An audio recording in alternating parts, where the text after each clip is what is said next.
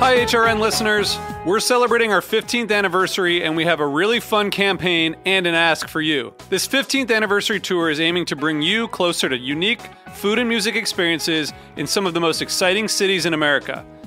All the while, we're raising funds to support our work empowering the next generation of food system storytellers through our fellowship programs. Here's how it works. Donate to HRN and be entered into a raffle in the city of your choice to win a dinner for two at a noteworthy restaurant and tickets for two to a concert at a prominent local venue.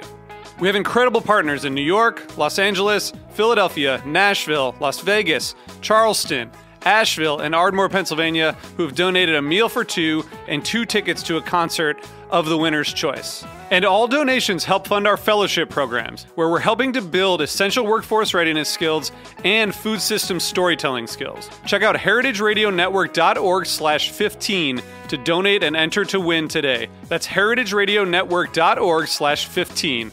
Thank you. This episode is brought to you by Visit Ithaca. Ithaca, New York boasts an authentic craft beverage experience, tasty farm-to-table culinary adventures, and scenic outdoor recreation among 150 waterfalls. Plan your trip today with help from visitithaca.com. Hey, this is Luke, host of Bushwick Podcast here on Heritage Radio Network. Before joining HRN, I was a fan. For the past 10 years, HRN has been sharing the most original and innovative stories on food and culture from around the globe. While the staff and hosts make it look easy, it's hard work, especially with limited resources. As an independent, member-supported nonprofit, we rely on listeners like you to help us share the very best. Personally, I'm honored to be a part of Heritage Radio Network, and I invite you to join us in our mission to make the world a better, fairer, more delicious place. Help us start HRN's second decade stronger than ever by becoming a member today at heritageradionetwork.org/donate. You can even show your love for Bushwick Podcast by selecting our show from the designation drop-down menu when you sign up. Thanks for your support, and thanks for listening to HRN.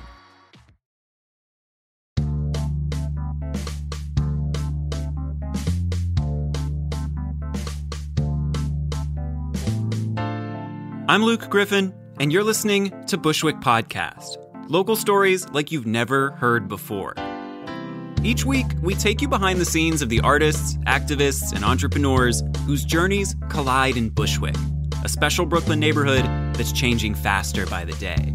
June is Pride Month, which means that people around the world are gathering to honor the LGBTQ community with parades, parties, and celebrations of all kinds. Bushwick is home to one of New York's more dynamic LGBTQ scenes, and while the neighborhood holds events throughout the year, this month has some surprises, like the latest showcase from Bushwick's very own queer feminist theater company. That's unique. It can be scary. It can be rewarding. It can be very intimate. I joke about a closed orgy, but it is almost as vulnerable and exciting as any sort of intimate connection. And you're having that with 9 people in a cast. And then eventually 25, 50, 100 people who show up to a show. That's wild and exciting and electric. And the reason the theater is the theater, and the reason the queer theater is the queer theater. This week, we're quite literally going behind the scenes to learn more about how one of Bushwick's most unique performance groups is reimagining theater to build a space where everyone belongs. It's Thursday, June 20th, and this episode is called Word Made Flesh. And a heads up before this week's episode, it does include a bit of strong language.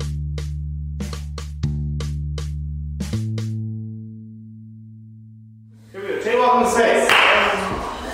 So, my dears, where's your body today?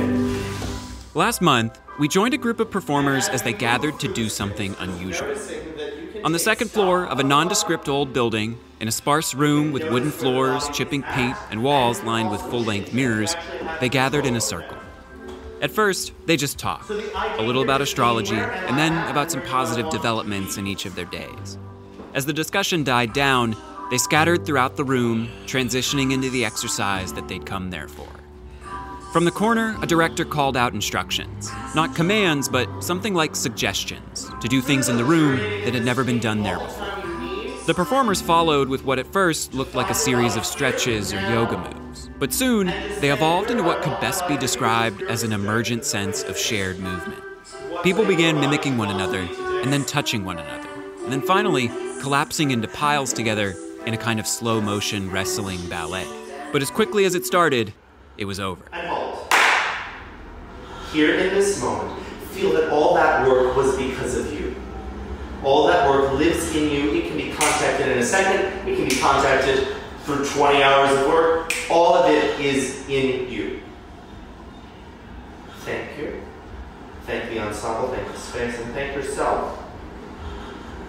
And your own time, and take your time. Relax. Believe it or not, this whole sequence was actually just a warm-up. The prelude to a rehearsal for a new kind of theatrical performance called Scorch the Pot that's set to take place here in Bushwick tonight on the evening of June 20th. And it's all part of a special theater company called Sacred Circle Theater. Theater, of course, with an R-E. So Sacred Circle Theater Company is a queer feminist theater company, and that means a lot of things. We are a theater company that definitely is a theater company, but also uses frameworks from all sorts of other things: dance, movement, radical theory, radical gender theory, feminist theory for certain, to create theater that centers around queer and trans people and also queers the work of making theater. So queering queer theater that's made in a queer way. Yes, that's well put. That's Sacred Circle's founders, Raymond, Arnold, and Milo Longenecker. My name is Raymond Arnold. My pronouns are he, him, his, and I am the company leader of Sacred Circle. I'm Milo Longenecker, he, him, or they, them, and I am the senior artistic associate and co-founder of Sacred Circle. I am also one of the co-founders. These are the two. As co-founders and as partners, Raymond and Milo make an interesting pair. Raymond was the one directing the group's rehearsal, and if you couldn't tell, in person he's gregarious, animated, and extroverted. That's the only thing we know in America. Every American art form has been, I don't know, don't plan it, right? And that's very part of being queer, and we could talk about how all American art is queer. Milo was one of the actors warming up in that rehearsal. They're a bit soft-spoken, thoughtful, and unfailingly cerebral. And having time and space that is yours to fill. That's all I really want as a performer is are you crying? I'm sweating. It is very beautiful. We sat down with Raymond and Milo as they prepared for tonight's Scorch the Pot performance to learn the story behind Sacred Circle and unpack the company's ambitious goals here in the community.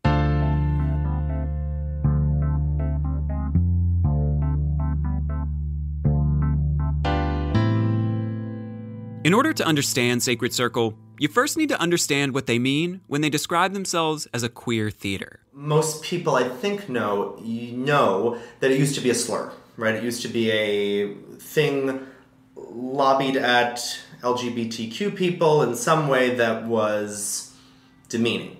It's not anymore, right? Or perhaps not everyone would say that, but most people would agree that queer is a term that has been reclaimed, and in its reclamation really seeks to say that a queer identity, which would probably mean anybody on the LGBTQ spectrums, a queer identity is all about, I contain lots of possibility, both sexually, both in my gender, but also as a human being that I want to explore.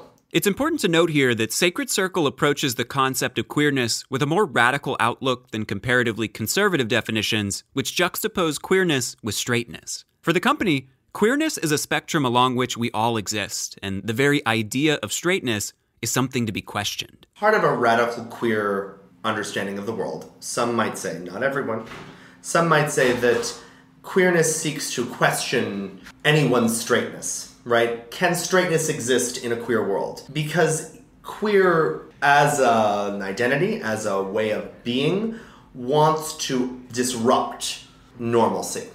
Wants to be a little radical. Wants to say, oh no, but there's no such thing as straight people. Or and something wants like to, that. In its existence, make others question their own relationship to hegemonic straightness and cisgenderedness, etc. And say, why do I feel straight? Where does that come from? And I think that for many people, that's not something that has necessarily occurred to them if they haven't been forced to question it. At the heart of Sacred Circle is the belief that theater is one of the most powerful tools with which to explore these questions. Through their work, the company seeks to catalyze what they call an interrogation into the tightly interwoven fabric of identity, performance, and humanity on the part of their performers, but also their audiences and the theater itself. Being a queer theater means that the form of theater, people come, they pay it for a ticket, they sit down, they watch something. There's a script with a director, and there are actors, and then it's all over. The actors bow and they applaud. That all might happen, but it's always being questioned. It's always being interrogated as it's happening. I think that's one of the foundational elements of a queer theater. And I think beyond just, can I do it differently? Can I do it in a way that is more and more genuine to who I am in all its multitudes, which is sort of one of the central tenets, to me at least, of a queer identity. The company's name, Sacred Circle, is itself a reference to their radical queer understanding of the world. A circle being representative of a community and also representative of the boundary around a held space where anything is possible, you know? And it's sacred because you can't get that a lot of places, you know? I think we're certainly not a spiritual community in any sort of formal way, but the experience of working the way that we work has been described by many people as a pseudo-spiritual experience. Another really important part for me is, in the theater, we are creating a sacred circle because we are inviting people in to something that is existing but can only exist with them. So in living in that paradox of it going in both directions, of this is very much a thing that exists and yet is always ever continuing to become, that to me is what a sacred circle is about. The circle is open yet forever unbroken. Even Sacred Circle's logo, an inverted triangle within a circle, reflects the company's complicated approach to the ideas of reclamation and alternative understandings. That logo, the inverted triangle, is twofold. One, the inverted triangle symbolizes the divine feminine, which is important, and I think speaks to neither of us as the leaders of the company are feminine people. I think it speaks to an interest in alternative ways of working, right? The reclaiming an alternative away from hegemonic society. That's, I think, what we're talking about when we talk about the divine feminine.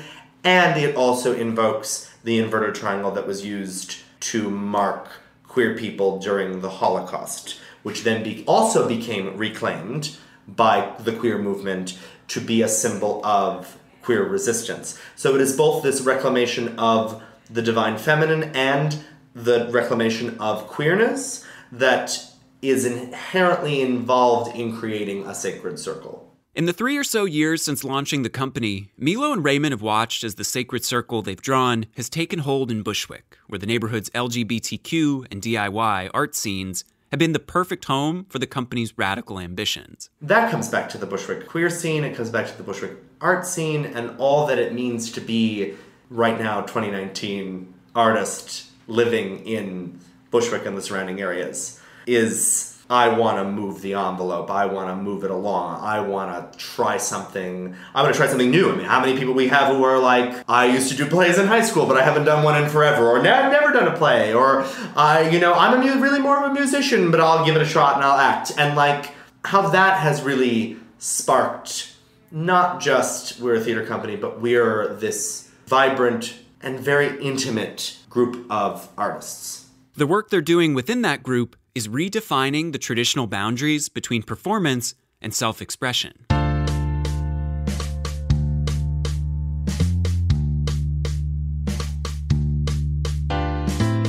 Sacred Circle often describes their work as word made flesh, which for some folks may sound familiar. That is, believe it or not, I'm an Italian-American and I'm Irish-American, and I was raised Catholic, and that is a Catholic expression. It comes from Catholicism, and it's the description of Jesus, right? Jesus is the Word made flesh. Now, we're not a Catholic queer theater company, but... Make no mistake.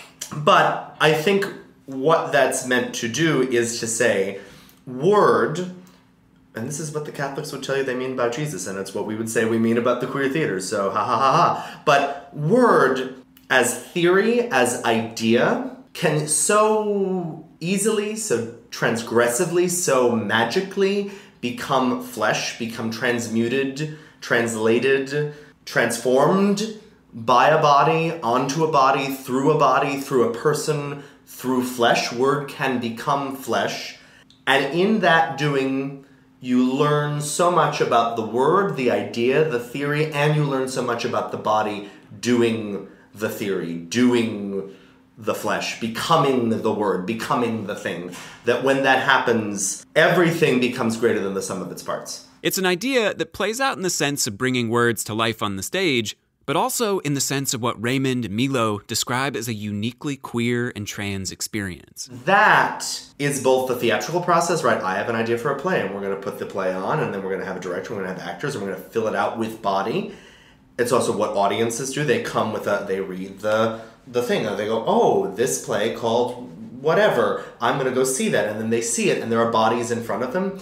It's also what happens to a lot of queer and trans people. They have internal stuff, they have internal desires, they have internal ways of being that then they have to go, how do I put that into the world? How do I make that with my body? What am I doing with my body to be queer, to be trans, to become the thing that I feel inside? And when I do that, what gets lost from my idea, from my conception, and what gets discovered in doing that, in creating that?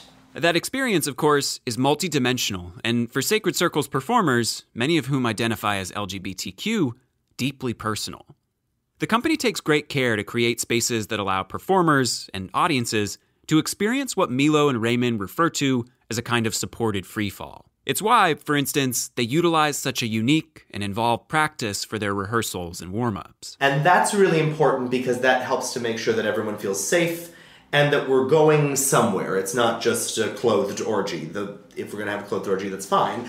But it's not just a clothed orgy for no reason. But I think it also has to be open enough to allow for that emerging, that inspirational moment to happen where we're going to figure it out today and we're going to get there together, and that's going to be a negotiation. Sometimes even internally that's a negotiation for people. That's how am I going to get myself to the place I want to be? How are we all going to get to the play in the way that we're going to get there today? Which is very of that particular moment. It necessitates that relationship to this is the only moment, this is the moment right now. One of my favorite things that you say sometimes in movement warm-ups is that everything you need is here in this room, in this moment. And I think that's really the approach that we take as a company toward rehearsal. I mean, you can't control the variables of the day, but you can show up and empower yourself and empower one another to do the work that you've come there to do that day, regardless of what else happened to you before you got there. And in fact, holding space for what happened to each of you that day before you got there. This same spirit of transformation and emergence animates their live performances and defines the experiences they hope to catalyze for Sacred Circle's audiences. That moment of... this was unplanned. Here it is. I mean, that's when the word becomes flesh, right? That's when the idea becomes practice. And when idea becomes practice, you don't know where it's going to land. It's transformed. Yeah. It's and that moment is you also uniquely queer and trans, right? Because you can have the idea of how I'm going to be, and then, oh, I know I'm this way, and then you get out into the world and it's there, and you're like, oh, I did not know I was going to be this way, or this is so much more, or different, or exciting, or complex than I was expecting. After the break, we take a look at how this manifests in the work the company showcases at events like tonight's. There is a big theme of the future and sort of the dystopic end of the world as we know it, climate change drags us all under kind of vibe coming.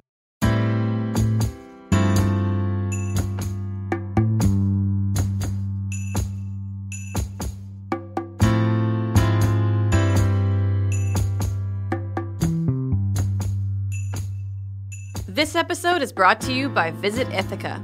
Located in New York's Finger Lakes region, Ithaca boasts an authentic craft beverage experience, tasty farm-to-table culinary adventures, and scenic outdoor recreation. As the saying goes, Ithaca is gorgeous. The city is home to 150 waterfalls and gorges sprinkled through its downtown and sloping hillsides. State parks and acres of natural lands offer outdoor recreation for every level of enthusiast. Come stroll among the cool ravines, scenic hiking trails, and natural vistas. Ithaca is home to Ivy League Cornell University and Ithaca College, resulting in an influx of new cultures, new tastes, and new energy every year. There's so much to explore, from art galleries and museums to unique attractions like the Cornell Lab of Ornithology. Ithaca sits at the heart of a blossoming heritage and craft cider industry. Some of these delicious ciders can be bought in market, but many of the most unique varieties can only be experienced with a visit to Ithaca and this great cider region. Go to visitithaca.com to get inspired and plan your trip today.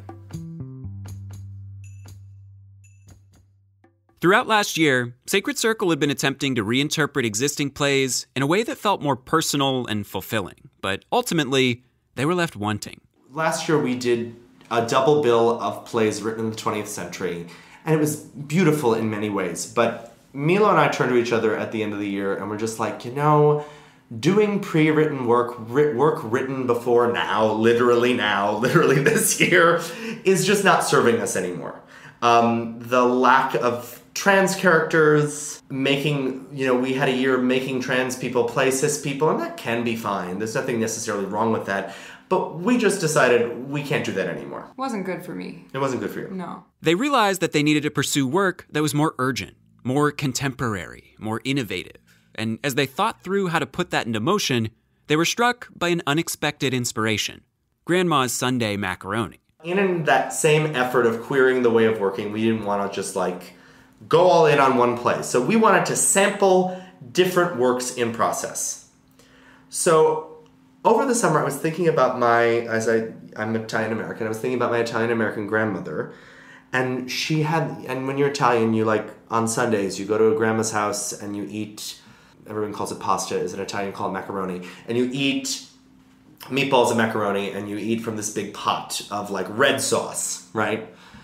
And my grandmother had this phrase, scorch the pot, which is when you go out there on a Sunday, the food's not ready, it's a little early, it's not time for dinner yet, but you're hungry. And so you go into the pot and you take some of the sauce and you put it on a piece of bread. Or you take some of the pasta before it's ready and you take some of the sauce and you put it on the pasta. And that was scorching the pot. And I thought, that's what we're looking to do, is we're looking to take pieces of plays that aren't ready yet and have you sample them and have you try them and go, this isn't ready, but eat it. And that's what Scorch the Pot is. Scorch the Pot is us in this room at Mayday Space in Bushwick, this beautiful old church space run by this amazing collective with a kitchen in it. Come see these readings of new work that are not finished. And what is that for you? What is that for you as an audience? What is that for us as artists, as actors? Where is that for us? And be really convivial, really in the kitchen with us. Come get messy with us. And then we had this great idea to have free pasta with it, which is amazing. So yeah, it's a pasta dinner with wine available for purchase. It's a pasta dinner where you get to see these plays that are still becoming. They're not done. So Sacred Circle created a new series, Scorch the Pot, to showcase the very latest works in progress from writers on the frontier of queer theater. Tonight's edition, for example, will include what Milo and Raymond describe as an apocalyptic collection of shows in various states of completion. There are going to be excerpts from 3 new plays in process. Each of them is a queer-centric story. There are some really interesting things happening with gender in, I will say, at least 2 of them. And this round of Scorch the Pot, there is a big theme of the future and sort of the dystopic end of the world as we know it, climate change drags us all under kind of vibe coming from... By sheer accident. It's not like we curated it that way. But yeah, that's what we got this time around. The event's arguable headliner, though, seems to stand apart. It's an early version of a play that Milo is writing called Suck and Blow, which they describe as a kind of radical take on the masculine coming-of-age story. I have always loved the King Arthur myth. I was really into it as a kid. I think that these sort of coming-of-age myths of masculinity are one of the first sets of stories that we sort of give to children growing up, children of all genders. I think we're talking like Tom Sawyer, Huck Finn, King Arthur, even like Holden Caulfield and Catcher in the Rye, whatever, like Simba and the Lion King. My mom brought that up today. I used to insist on being called Simba as a child. That's how you know. Suck and blow is a concept that Milo and Raymond have been playing with for some time. The mashup of a surprising combination of classical and modern inspirations. On our list of like maybe eventually was like, all right, the Arthur legend. What if we So we've been tossing around these What if we ideas. set the Arthur legend in Bushwick? What if we set the Arthur legend in amongst queer people in Bushwick? And we were like, I guess that's a fine idea, right? Like that seems like something that could work. And then Nobody was sitting down at a computer to write it. No. And then over the summer, I got really into listening to and reading about the Clinton-Lewinsky scandal that happened in the 90s, right? President Bill Clinton had this affair with Monica Lewinsky. It came to light through these secret recorded tapes by this woman named Linda Tripp, who was recording her conversations with Monica Lewinsky, and then she turned them over to the FBI. Very intrigue, sex, betrayal, ooh. And I pitched to Milo, what if we took the King Arthur legend and the Clinton-Lewinsky scandal, put them together, and set them in the contemporary Bushwick queer scene? And I said, I don't know why we would do that. Milo was originally uninterested until they heard about a particular allegation from the Clinton-Lewinsky scandal that involved using a cigar as a sex toy. And to me, when I heard about that detail that I hadn't known prior, just a light bulb went off for me. I was like, oh my God, that's so queer. That's so trans. The notion of taking a disembodied phallic object and using that to have sex is, something trans masc people and lots of queer people who weren't born with an organic phallus do all the time.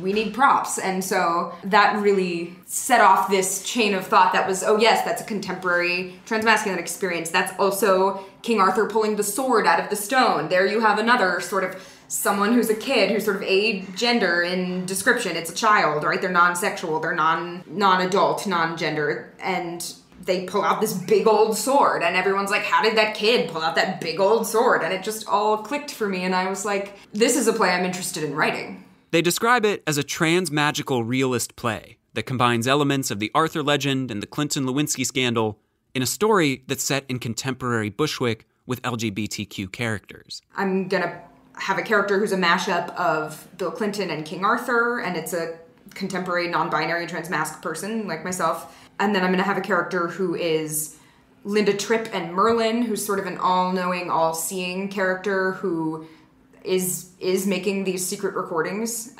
As with the other Scorch the Pot performances, Suck and Blow is very much a work in progress, and it remains to be seen how the play will explore the more complicated and upsetting dynamics of the Clinton-Lewinsky scandal. But Milo and Raymond sound inspired by the opportunity to flip these inspirations into a story that showcases more fully realized queer and trans coming-of-age experiences than traditional theater typically allows. Yeah, I think another big thing that I was interested in writing this play was writing a play about queer and trans people having sex. I think that so often, for good reason, it's taboo to do so. And so a lot of the media that depicts, especially trans folks, either hypersexualizes us in a way that inherently makes shame part of what's so titillating about interacting with a trans body, and therefore results in violence, or on the other end of the spectrum, flatlining sexuality of trans people and making them seem like we're not people who do that. And we are, just like everybody else. And so I wanted to write a piece where that is a big part of the story. Even if Suck and Blow doesn't sound quite up your alley, the other plays in tonight's showcase sound equally ambitious and surprising. One of them retells the story of Jesus, the crucifixion of Jesus against the backdrop of climate change. Another one is almost a comedy, almost a drama set 10 years in the future in the South Bronx that's been gentrified as the first Category 5 hurricane is about to hit New York City. So it's And there's free pasta. It's a real opportunity to see these plays in their very nascent stages. As much as Scorch the Pot is a celebration of these individual works, it's even more so a celebration of the community, the open yet unbroken circle that the company is building here in Bushwick.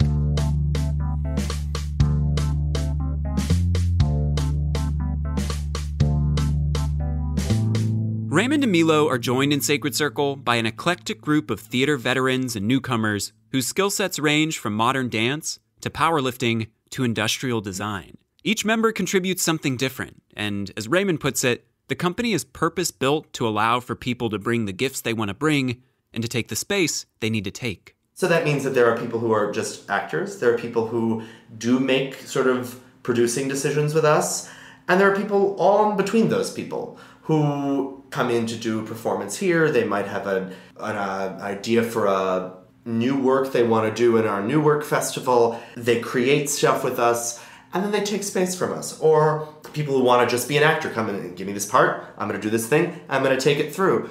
And then there are people who I want to be in everything you do, I want to help plan this event, I want to not just be the actor, I'm going to stage manage sometimes, I'm going to do some of the more of that getting the room ready for the thing to happen. Those people are the people who we hold closest because they're putting in the most work. While more traditional theater companies might balk at so much fluidity, Sacred Circle embraces it as part of what Raymond and Milo describe as queering the work of theater. Kind of brings us back to this notion of queer ways of working. I think that we're really interested in diversity of the backgrounds of artists that we work with, insofar as what grab bag of skills does each person bring to the table. As counterintuitive as this all may seem to theater goers more accustomed to traditional companies, Sacred Circle sees this diversity as one of its greatest strengths. The people who are in the community are people who want to bring their full skill set to the table. And the people who want to be part of the community are people who want to bring one of their skill sets to the table and then maybe sometimes look at another one of their skill sets. And that's beautiful. And we need all those people at those different levels. Because another queer way of working is... well, not worrying about who's getting what. Right. A real generosity of resources. And as a sort of a grassroots, a startup organization, so to speak, we are really thankful for and in fact dependent upon the generosity of the people that we work with, because none of us are being what under capitalism I would call fairly compensated for our work. So it's more about who is interested in contributing to the community and watching it grow via their efforts. And that's really beautiful and special. The real power at the heart of the Sacred Circle, it seems, lies in creating a space that's welcoming for everyone. I'm a really big advocate for queerness can be accessible to anybody. And so people who are questioning, people who are coming into their queer identity, people who are coming into their trans identity, people who are coming into their non-binary identity. A lot of people on multiple occasions, we've had people come up to me or you at the end and say, I've never thought about this part of myself. I remember our first event we did at Catland Books, our first queer prom, there was this guy from Long Island who a friend of mine had brought, one of our lighting designer we'd worked with had brought him, and he was in a dress. And I was like, whatever, it's a guy in a dress.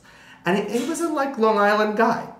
But he comes up to me at the end and says to me, I've always kind of wanted to wear a dress, and I don't know what it means, but I've always wanted to, and I felt comfortable here, so thank you. And that's a really important part, I think, of creating community, is giving people that space. And not gatekeeping.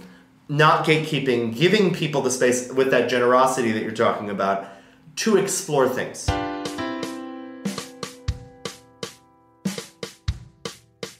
More than anything, Raymond and Milo encourage people, especially those who might think a queer feminist theater isn't for them, to simply check out a show. We are seeking to be a place for a queer space for everyone, not a space for every queer. And that's a distinction. And I also do want us to be a space for every... One is contained in the other. Does that make sense? We do want to be a space for every queer, but also... But I also believe that everyone is queer. So if I believe those two things, then you could think yourself into 1,000 different loops, and that's all word. And then when we make that word into flesh, what that means is we have to sit in that sacred circle with a lot of different people. And I can't just go, oh, not you. I have to welcome you in, and I have to figure out why are you like me? Why are you here with me? And that process is scary, and it's very vulnerable, and it is very much that free fall you were talking about earlier. And that moment for people, if I can give that to them, that's what I want them to leave a Sacred Circle event feeling. You may even want to try stepping into the open yet unbroken Sacred Circle for yourself. We joke in the queer community about the gay agenda, and I think to me what the real gay agenda is normalize queerness by inviting people in and living authentically side by side and being kind and sharing with one another. The two questions that come to my mind are, is your space a queer space? The answer is yes. Do I belong there? The answer is yes. And that tension of we are decidedly a queer space and everyone belongs, that's another one of those tensions that I think is held and disrupted and displaced and made alive and vibrant in that Sacred Circle. That it is a space big enough for everyone, it is open, and yet it is unbroken in that it is a queer space. So you're gonna get something out of that no matter who you are. If you want to learn more about Sacred Circle, getting in touch is easy. You should definitely follow our Instagram. Our Instagram is at Sacred Circle Theater with an R-E. We are also on Facebook, Sacred Circle Theater. If you wanted to reach out via email, our email is sacredcircletheater, again with an R-E, @gmail.com. And other than that, please attend a performance if you can. We always say that the best way to get involved and get to know us is to show up to an event. We are exceedingly accessible. Come talk to us. I will be taking your tickets at the next event. And literally one of the plays in this Squelch the Pot was someone who attended the first Squelch the Pot. So and yes, came up to us and said, I have a play. And I said, let's meet right now. Right? So it's that easy. It is that easy. But the best way to stay in touch with us is Instagram, at Sacred Circle Theater with an R-E. We post a lot, and they're beautiful photos if I do say so myself. We've got all that info and more in our show notes for this week's episode. We'd like to extend our sincere thanks to Raymond, Milo, and all the people behind Sacred Circle for taking us behind the scenes of the company. Of course, we'd also like to thank you for tuning in this week. If you enjoy Bushwick Podcasts, you can do us a huge favor by telling a friend, or even by leaving us a review on your favorite podcast platform, which helps us reach even more new listeners with stories like these. We'll be back next week with another story you won't want to miss. In the meantime, did you know that Bushwick Podcast is made by people just like you? If you have questions, comments, or want to get involved, send us an email to hello@hearbushwick.com. That's HEAR Bushwick.com. Or you can always DM us on our Instagram page at Bushwick Podcast. We look forward to hearing from you soon, and we'll see you next week. Thanks for listening to Heritage Radio Network, food radio supported by you. For our freshest content and to hear about exclusive events, subscribe to our newsletter. Enter your email at the bottom of our website, heritageradionetwork.org. Connect with us on Facebook, Instagram, and Twitter at heritage_radio. Heritage Radio Network is a nonprofit organization driving conversations to make the world a better, fairer, more delicious place. And we couldn't do it without support from listeners like you. Want to be a part of the food world's most innovative community?